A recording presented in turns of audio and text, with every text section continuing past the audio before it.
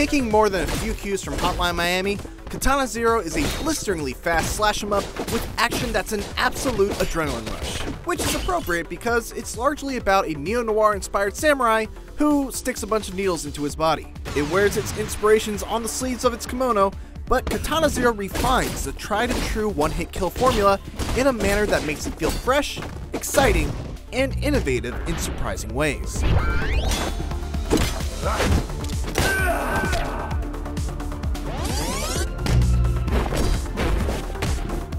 In extremely clever and fun framing of the action, Katana Zero puts you in control of a nameless samurai assassin with the power to manipulate time and see into the future.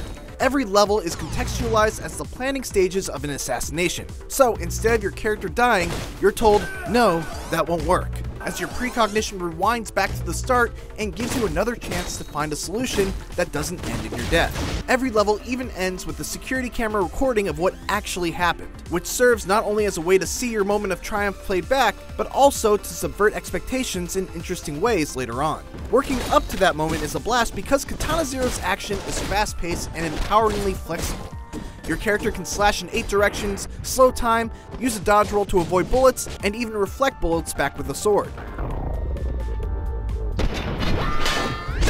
There's a great flow and feel to the movement thanks to small touches like how each sword swing gives you a slight boost of momentum, or how you can cancel out of any roll, and the way each kill gives a satisfying screen shake and pause to the action, both of which can be adjusted or disabled in the options.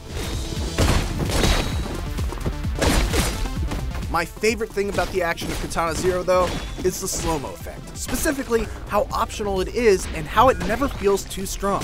It's on a pretty strict cooldown, and since enemies will hear whenever gunfire rings out, you'll rarely have time to stay safe long enough for it to replenish.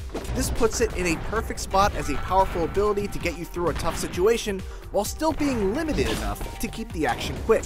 As I got better at reflecting bullets in real time, I found myself trying to wean myself off of using slow-mo as much as I could, keeping it instead as a get-out-of-jail-free card when things got too hectic. Katana Zero's story doesn't quite hit the high note that its action does, but it's at least carried by strong writing, a few great characters, and an innovative dialogue system that knows when you're skipping cutscenes and lets NPCs get annoyed with you for it.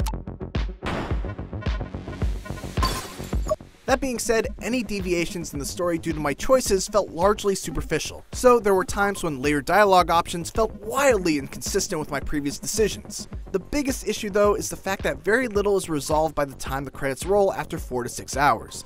It feels like Katana Zero is planned to be the first part in a series of games, and I'm interested to see where a potential sequel or DLC might go from here. But it's hard not to feel like the story of this first chapter was all build up and no payoff. But it's a very tight 4 to 6 hours. It never feels like it's running out of ideas or padding itself out, and every level does a great job of introducing small twists to its simple formula. It also helps that everything looks and sounds great. The slick neon aesthetic and fantastic sprite work go hand in hand with some legitimately impressive 2D lighting effects that give Katana Zero a unique visual style and personality. There's also a fitting and fantastic retro electro soundtrack to go along with the action. Katana Zero's excellent time-bending samurai action is the star of the show here, but its unique presentation and entertaining dialogue go a long way in supporting a plot that suffers from feeling like it's saving its best ideas for a sequel. As action games go, the shorter length makes it a quick fix, and I'll no doubt suffer withdrawal while I wait for the next hit.